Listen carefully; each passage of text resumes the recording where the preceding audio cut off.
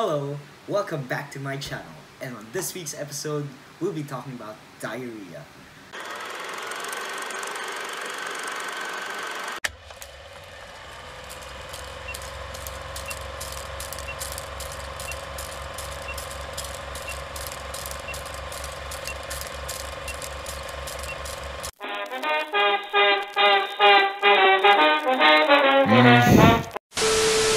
The president did finally weigh in. No, on not this one. Too loud. This one.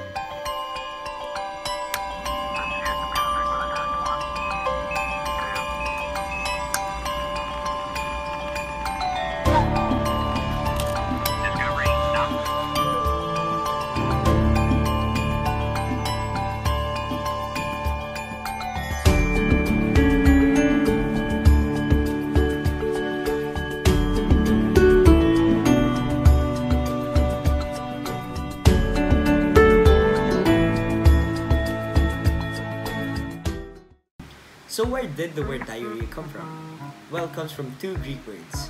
First is dia, which means through, and rein, which means to flow. So put them together, diarrhein means to flow through. Diarrhea is characterized by having loose bowel movement or watery stool for 3 or more days. And it can be classified in two ways, either acute or chronic. Acute is the most common one, which only lasts for about 3 days, and chronic lasts for about 3 weeks, which can cause severe diarrhea. So there are 3 types of diarrhea.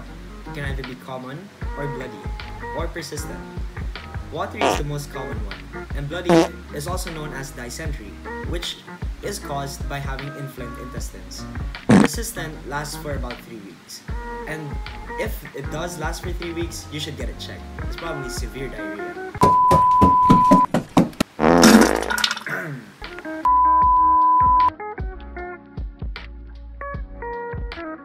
So how do you get diarrhea? Well, there are several causes. Unhygienic food, water, flu, norovirus, rotavirus, antacids with magnesium, food intolerance, salmonella, or E. coli. But what actually happens when we have diarrhea? Well, alienated particles or germs, or even pathogens, that are absorbed in by the causes said before need to be expelled from the body. So why does it need to be expelled?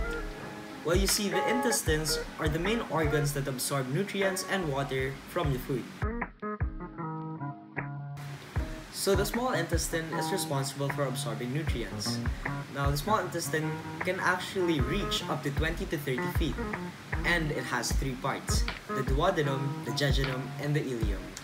So the duodenum mixes your food bolus with bile coming from your gallbladder, your liver, and your pancreas. So the jejunum absorbs fatty acids, sugars, and amino acids.